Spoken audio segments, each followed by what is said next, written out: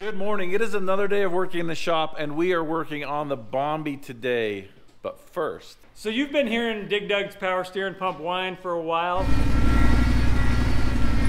We are going to do something about that today. We've got the guys from PSC here, and they're going to help us put a full hydro assist steering into Dig Dug. the first thing we've got to do is get the Bombi out of here and then get Dig Dug in. Oh, did you get a ride in Dig Dug, huh? Lucky you.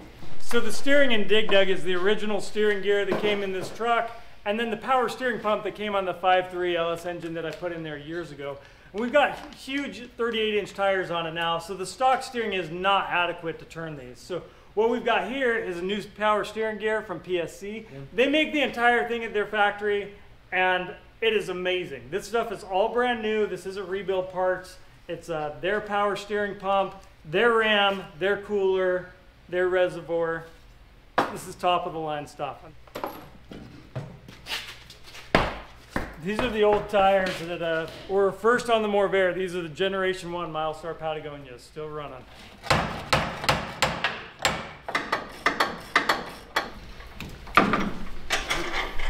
All right, I guess next we go for that pump. Yep. There you go. You're free. Oh, there we go. Remember that going back in. So we just pulled out the pump. Now we're going to put in the new one. It'll be much prettier and more better. So let's get the pump bolted in the bracket. We'll get that pressed back on and start putting it back together. Man, I feel like I'm working with a pit crew today. You guys have done this. Now we just have the gear and the ram and the cooler to mount. There is a lot of mechanics around the front of this square body, so I'm just kind of back in the backgrounds, but I'm super excited about this. And yeah, check out the steering gear. Man, that looks awesome. Yeah. So I think we're ready to put this guy in and then go figure out all the hose lengths. What is that, metal? Yeah, it's made out of solid metal. I've been using PSC stuff for basically as long as I've been wheeling. I've got it in the Banana, I've got it in the MORR, and we've got it in the Wrecker. Everything has been working amazing the whole time. It's a product that I believe in and that we're going to continue to use in all of our builds because it's a well thought out system that just works. Steering gear going in.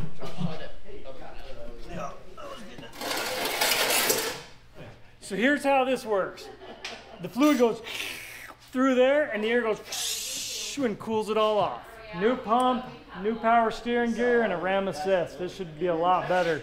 So we're trying to get the ram parallel to the tie rod, and so we need a little bracket or something to space it up so they'll be just the right angle.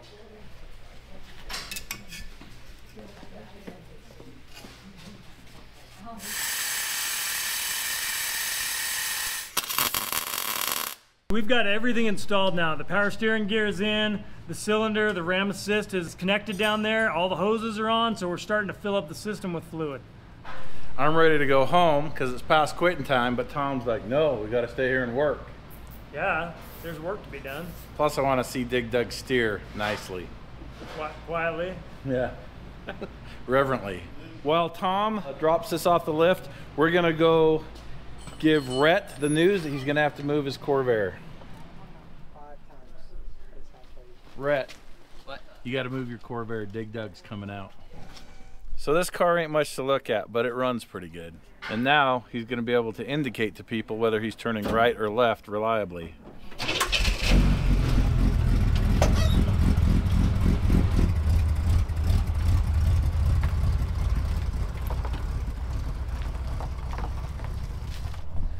Those dang kids and their loud mufflers. Speaking of mufflers, Tom did something on this truck. Like, I'm totally changing the subject now, and I apologize. But Tom did something on this truck that I've been dreaming about forever. I don't know if it works or not, but we did it and it works. Yeah, so it works. If you're familiar with V8 exhaust, there's X pipes and then there's H pipes. Y pipes. Yeah, well, yeah, for single exhaust. If we're just going through all the letters. Yeah.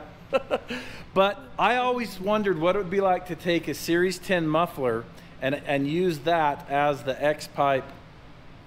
It has dual inlet, dual outlet. So it connects both sides of the exhaust together. And then on the dual outlet, we just ran regular mufflers after that. So Dig Dug sounds amazing, and it's got really good power, and it doesn't have a drone. So I'd say it's working. I'd say it's working. Let me show you this. We're under the truck on my back. Peanut can't handle this. So here's the two dual exhaust right here. This is the left bank, this is the right bank. I know it's backwards because the way we're oriented. This is the H pipe or X pipe or whatever. It's just a Series 10 Flowmaster. And then it goes back into dual. So dual inlet, dual outlet, and then out the back. What are those? Are those 50 series? Yeah, 50. So there's a pair of 50 series Delta Flows back there. Don't worry, it's almost too quiet.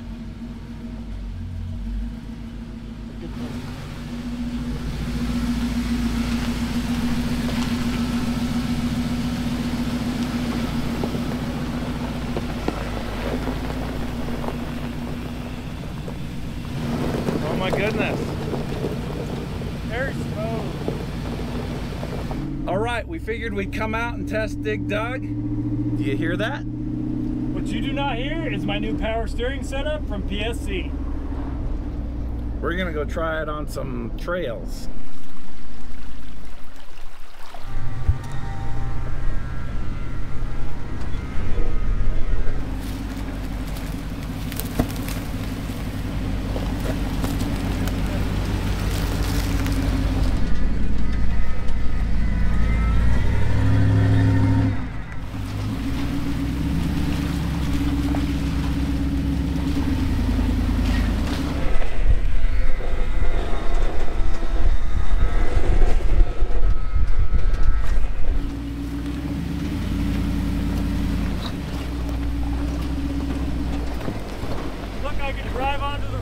No squeaking.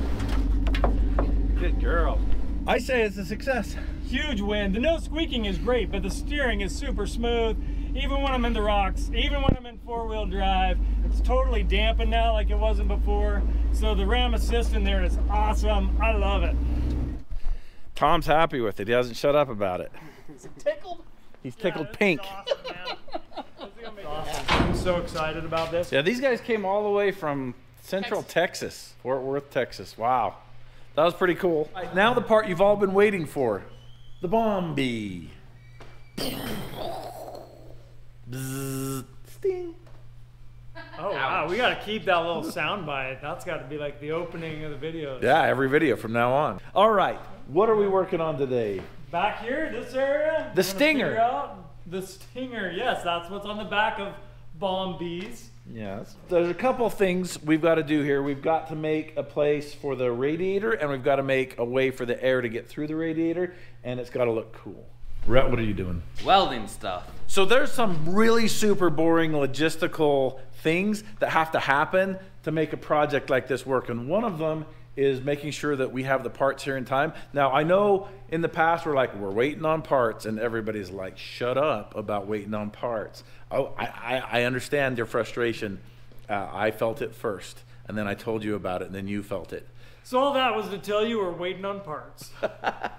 Actually, no, we haven't. We're turning over a new leaf because you can't teach an old dog new tricks. Tom's gonna order some parts that future us is gonna need. Oh, great Scott!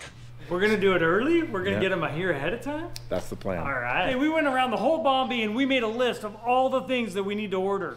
It's a very long list, so we're only gonna give you the highlights. Cam phaser delete. Gasket kit. Head bolts. Oil cooler adapter / fitting. Coil packs. Alternator and bracket. Variable valve timing delete. Lifters. Lifter valley cover and gasket. Head gasket. Head bolts. Fan shroud kit. Plug wires. Heater box. Brake lines. 1.5-inch exhaust tubing. Fuel pump. Headlight covers. Adams drive shaft. Windshield wiper motor. And last but not least, we need to get ourselves a turbo encabulator. Oh, yeah. Such an instrument is the turbo encabulator. So Tom's gonna go order those parts. I'm gonna go out to the storage containers because Jeff Carter just stopped by. He needs some Corvair parts. We've got them. So let me show you something that we don't get to see here very often. It's a rainy day. Oh wow, look at those. Let me see one of those. It's the back. He's bringing the panels for Hefe's Corvair. Hefe's got a 66 Corsa. Getting some custom panels. All right. What we're getting out of here for Jeff Carter, not Hefe, is a deck lid off of a 66, 65. This is off a 65.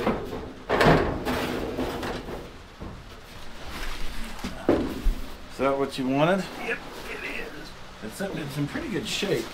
Looks I like think it might have a couple got a of ding right there. But yeah, it might have a ding or two in it, but it's not rusty. no, it'll work.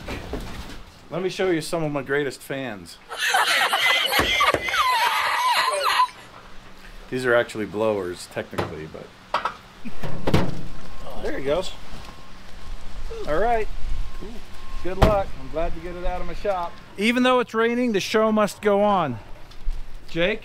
Gotta do what you gotta do. High fashion. Looking pretty good. Yeah, that's right. What you got going on here? I'm gonna throw some brake pads on this Ford F-150 while looking good in the rain. Because that's what's most important.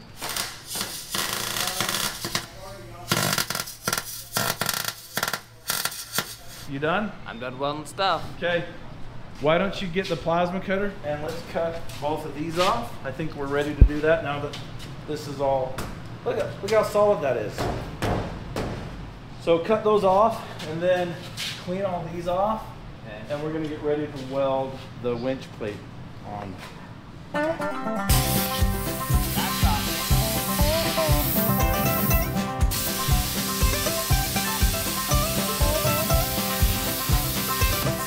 What are you doing in here, Rhett? Breaking the Bombi. Breaking the Bombi. You need to be building the Bombi. All right, so I just got those cut off, and it looks so clean without them. So I'm gonna start right here by cutting this out, then I'm gonna say some things.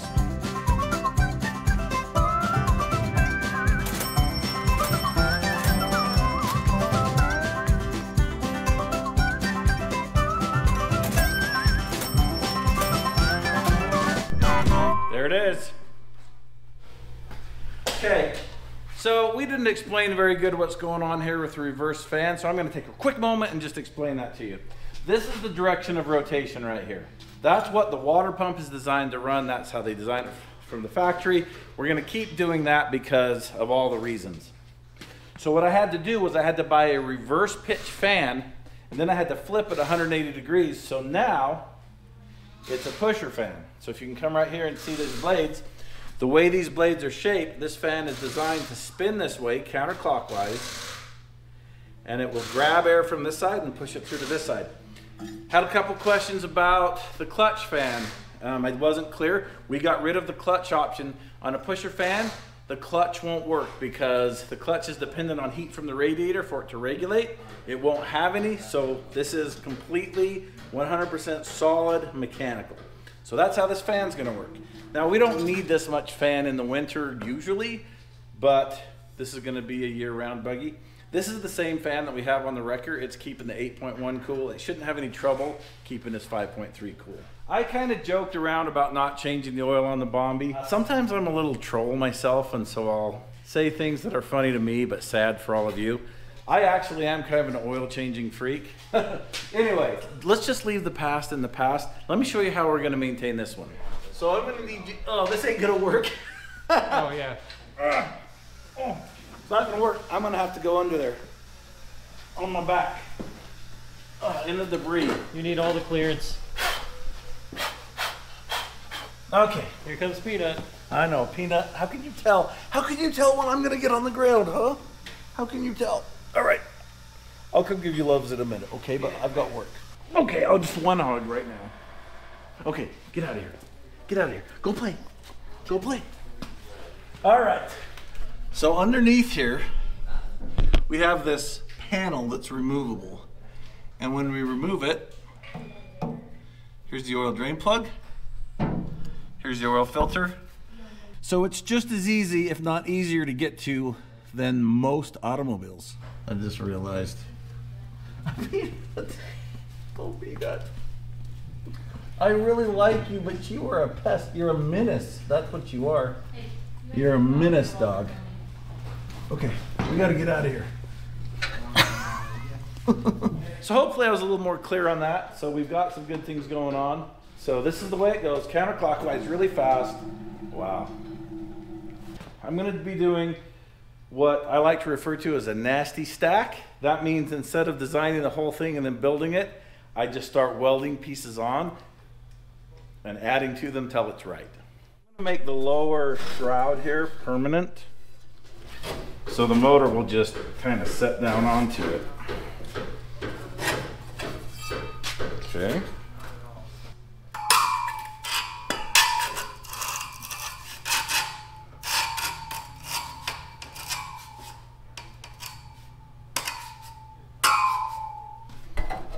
Oh man, that's gonna be close. That's how we like it. We like our shrouds like we like our shaves. Close. Like your shaves, yours are so close.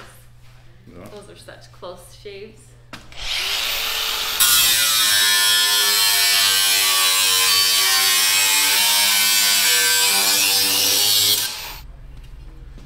Kind of eyeball it, look at it, see if it's what you like. I kind of like it, and you just keep. I mean, I don't know if that's how you're supposed to do it. That's how I do it. I just keep doing it.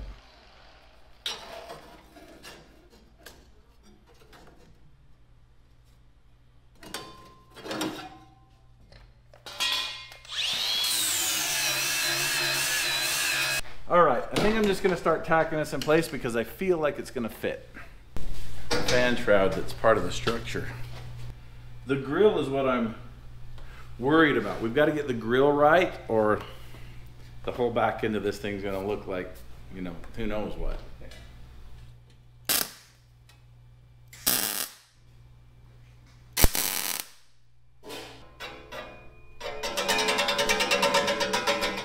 Sounds about right. You ever stick a Coke can on your spoke of your bike to make it sound like a dirt bike when you were a kid? No. My generation was dumb. Is that what you did? That's what we did. Run over a can. I mean, kids did that. Like I stuff never a did. can in front of your back tire on your Yeah. bicycle and make it sound like an engine. Increase some friction. Look at that, Tom. Oh, you got a half done. Yeah, It's looking good. I'm happy with that. I just gotta tack a couple more things together.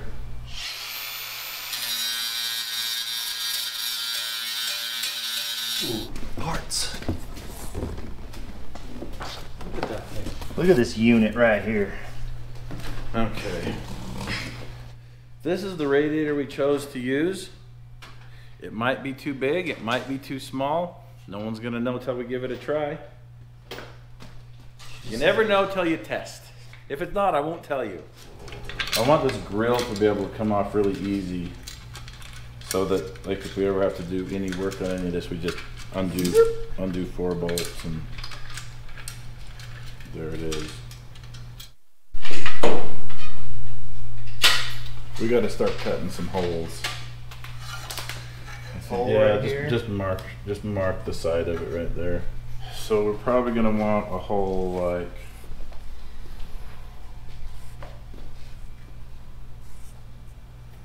that, maximum.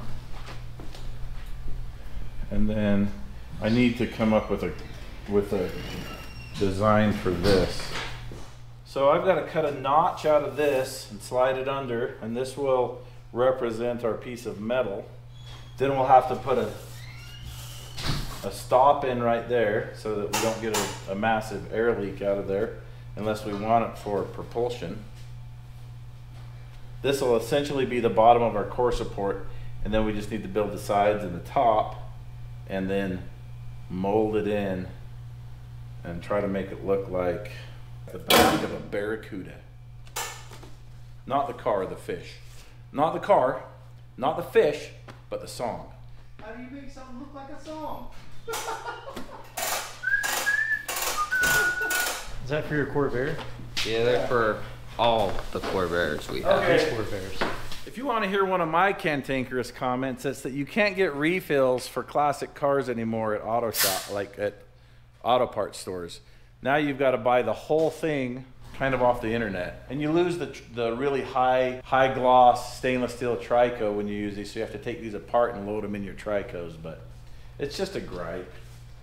All right, that, oh, look at that. It's not this big. This is way bigger than it needs to be. I'm thinking, because right now I just do whatever I feel like. Like, I feel like this should be out here about 6 inches. So that's what we'll do. We'll do it about 6 inches. So that's about, let's go right there.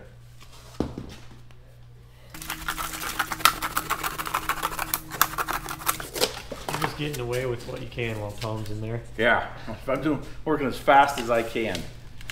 And so we'll be boxed out around here, and then some kind of a grill. Not cheap. Not international. Maybe we'll just design something and just have Flog cut it out really nice. I don't know.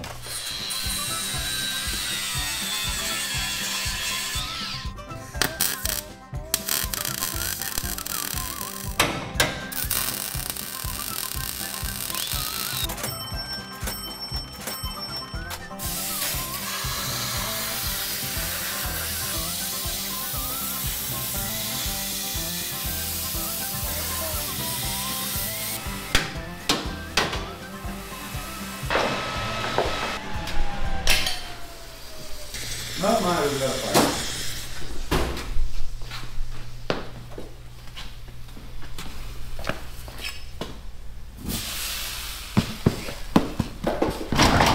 Killed 2 birds with 1 stone right there. We mopped up a mess and put out a fire. Efficiency, that's what I always say.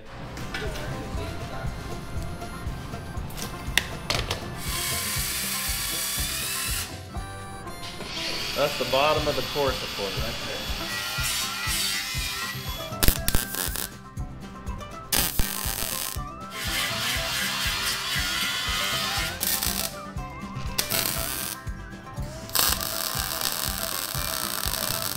Secret to doing a really nice nasty stack is to look around and see what you've got and use that.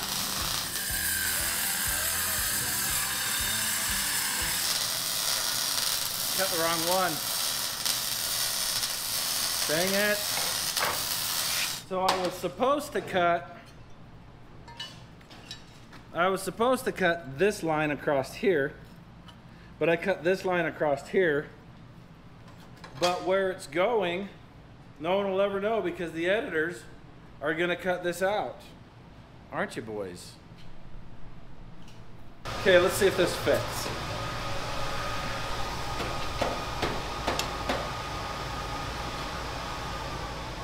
Rhett, you've got some gaps to fill. I love gaps. Okay, go ahead and weld that all up. Okay. And then we'll put this in and you'll fill some gaps. I'd rather have the gap be on the bottom. Well, what I'm gonna do is we're gonna drop this on the bottom and then we're gonna smash this metal down to it. And that way it'll direct the airflow up. It's kind of how I designed it.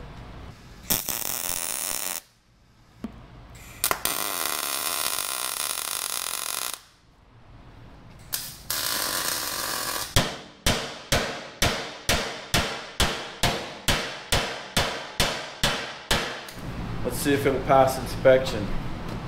Well, it's not falling off. It looks like it's airtight, which is all we need.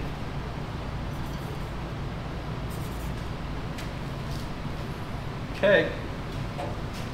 The grill can be pretty close to the radiator going out. I think we should just design something. For the grill? Yeah. Got Flog cut it, or you could just make a mesh pattern, or Yeah. rebar.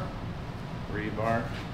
Something light and Keep airy. deer out of it. Something that says springtime. So Give people hope. yes.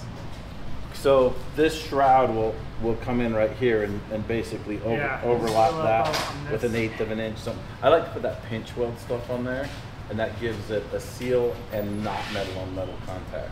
It's kind of that foam stuff. It's not. It's that pinch Oh, weld. yeah. It's a hard plastic. What else were we calling it? Wind lace. Wind lace.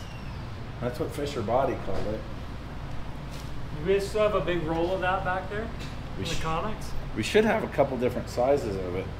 Okay. We're fabricators after all, but we're not very good, so we have to cover our ends with Windlace. All right, it has been an awesome week. We got Dig Dug taken care of. We're back on the Bombi. Rhett's doing an awesome job. We've got to clean up the shop, but we're not going to show you that. You're welcome. Thanks for watching.